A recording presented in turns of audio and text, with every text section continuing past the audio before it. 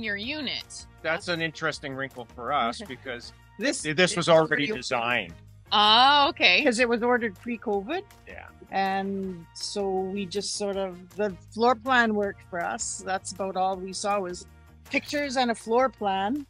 And they had changed a few of, like the park changed a few of the design features and stuff. And it all worked and fit in for us. That's one thing I said when we said, well, do we want to sell a house and just move out here, live out here? I said, okay, but it has to have like at least 1.5 bathrooms, so a second bit of a bathroom and a second bedroom.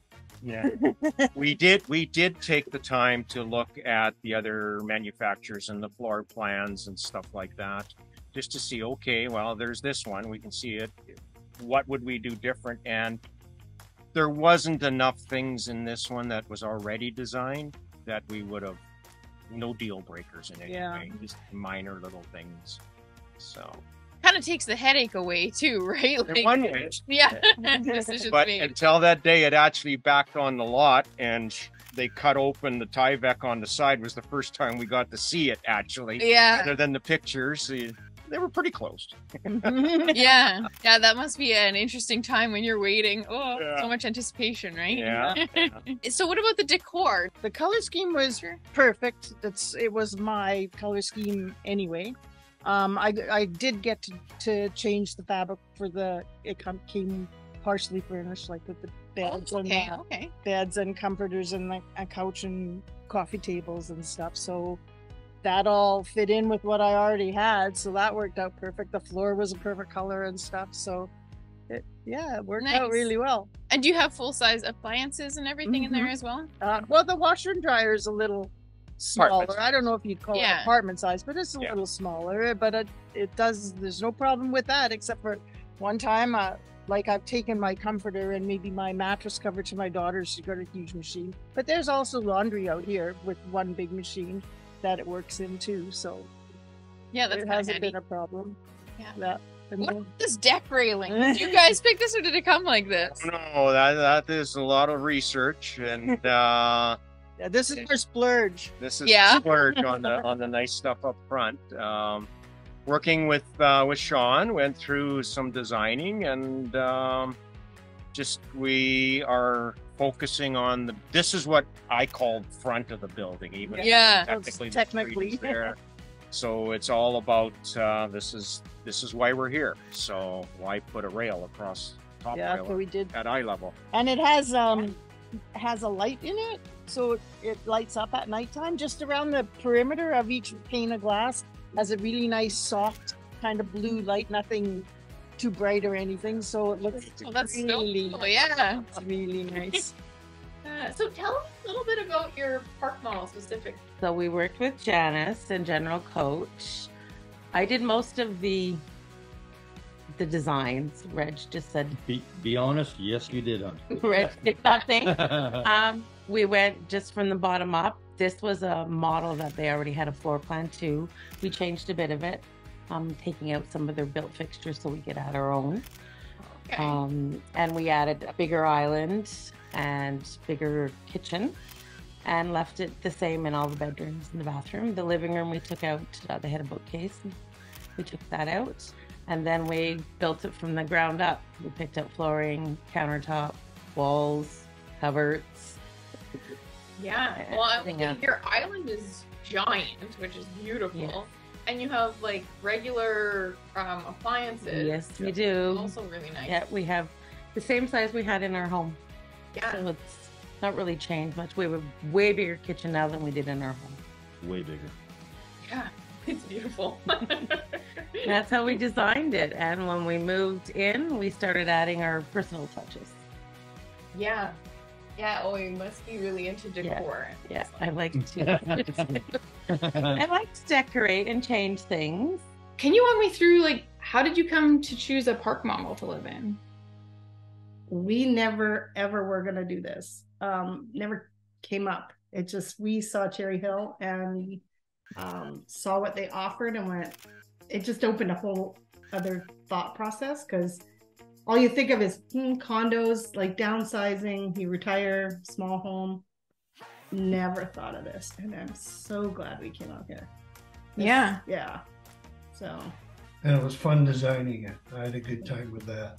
That's right. Oh yeah, did you pick out most of the features, or? Basically, I put together from a bunch of different plans our plan, Yeah. and it's named after our granddaughter.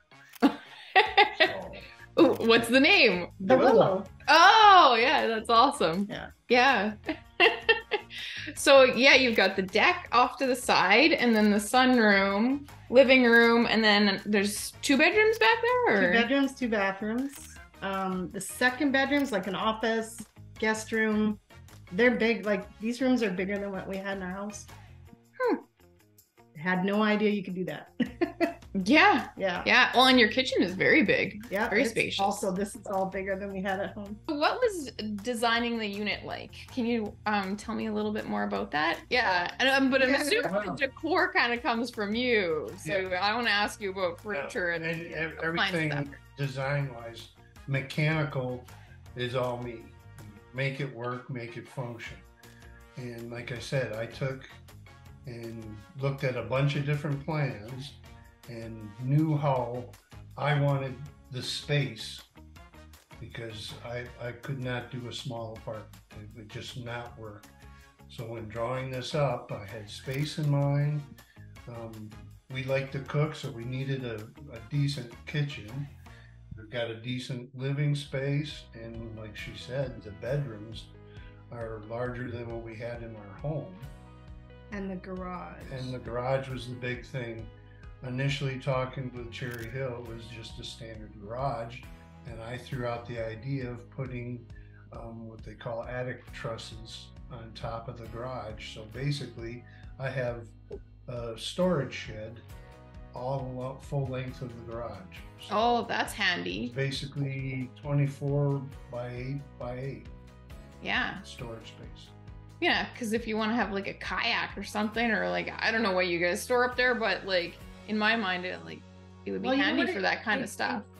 Grander, who we worked with, took what I put together and took care of all the code issues and whatever, and got it set up and brought it back to us, and you see what the outcome.